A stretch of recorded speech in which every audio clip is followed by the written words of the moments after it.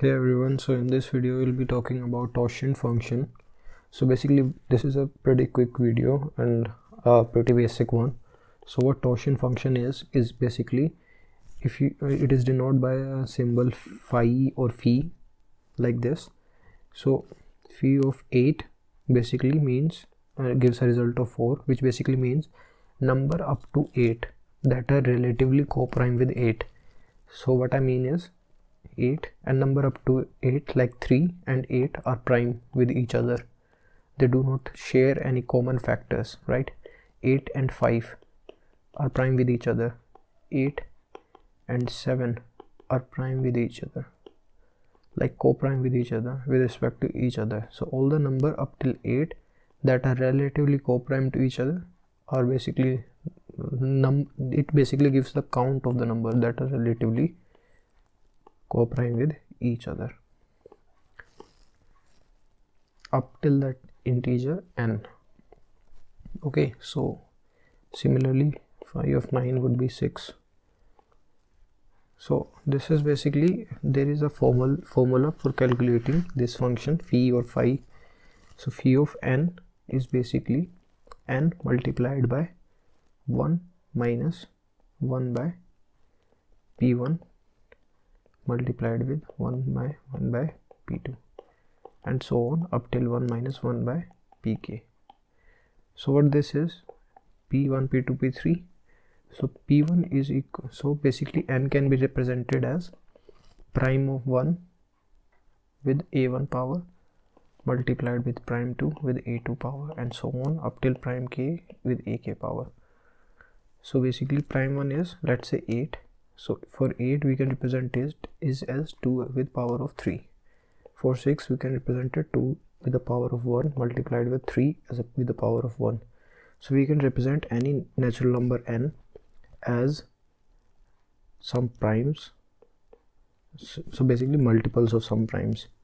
So this is prime 1, prime 2, prime 3. So basically these are these primes, and as many prime as a number has. So basically if we use this same function for 8, we'll get 8 multiplied with 1 minus 1 by 2. So this is 8 divided by half, which is 4, right? For let's say 9, it would be 9 has 3 raised to the power 2. 3 is the only prime. So it would be 9 multiplied by 1 minus 1 by 3, which is 9 multiplied by 2 by 3, which is 6. So phi of 9 is equals to 6.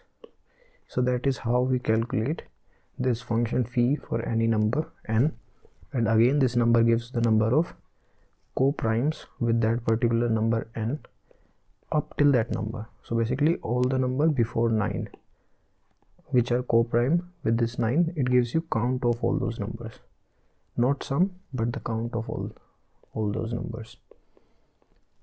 So I'll also move to the coding part now, but this is the basic concept and it is used sometimes in competitive programming questions. Hey everyone, welcome to the coding part of the Totient function. So to find a Totient function for a number n, let's say for 8, we need to first initialize an array. Let's name it as 5 and let it be new integer of n plus 12 variable, right? So after this we can have for int I equals to 2 up till I is less than equal to n and I plus plus, and we can have phi of I is equals to 1, I, right? So initially we are giving phi I a value of I, and then for every integer I from 2 again up till n I plus plus, we can change this value. If this value ph of I, phi of I is equals to I, that means we just had initialized it, and this time we are starting the loop from, like this time also we are starting the loop from 2.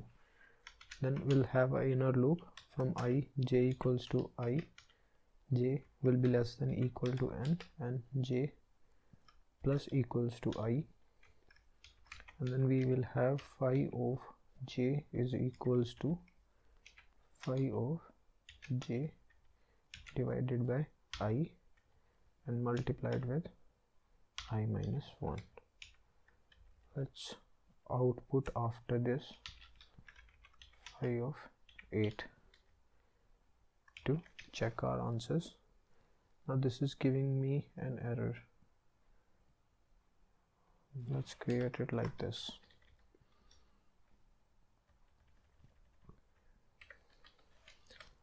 Okay, so let's run and try it. So the code gave answer as 4.